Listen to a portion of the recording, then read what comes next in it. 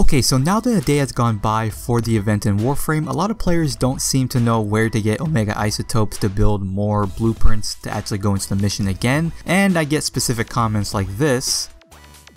I decided I'm going to make a video on how to get the Omega Isotopes the best way possible and the fastest way possible. So hey, what's going on guys, it's Sarge, and today I'm going to show you the best place to actually get Omega Isotopes in Warframe for this event. So drop a like on the video if you enjoyed, and let's get started. Now just a disclaimer before I start this video, this will only work for this one specifically because this Fomorian can change locations in different times of the event, so the next time this event comes around it could be on a completely different planet. But to get Omega Isotopes you have to get it on the planet that the Fomorian is on. So in this case it's on Saturn, so the best place to actually farm would have to be Piscinas on Saturn. Now this is an infested survival mission that have some pretty average ranked enemies, so they're not too hard to kill, and in the case for PS4, I'm not sure if it goes for Xbox One or PC, you do get a 20% drop rate increase for actual materials and resources, and Omega Isotopes is an uncommon material such as rubido, so to get this item it's not too hard, but it's not easy either. Now there are different ways that you can farm for it. You can use characters like Nidus who have really long survivability, so you can spend a long time in there and gather as much as possible, or you can go the route of Necros and use Desecrate to get as much as you can. Since Desecrate will increase the drop chances for materials, using Desecrate with a team can get you a lot of chances to get this material. So for a 10-minute run, which I will show, I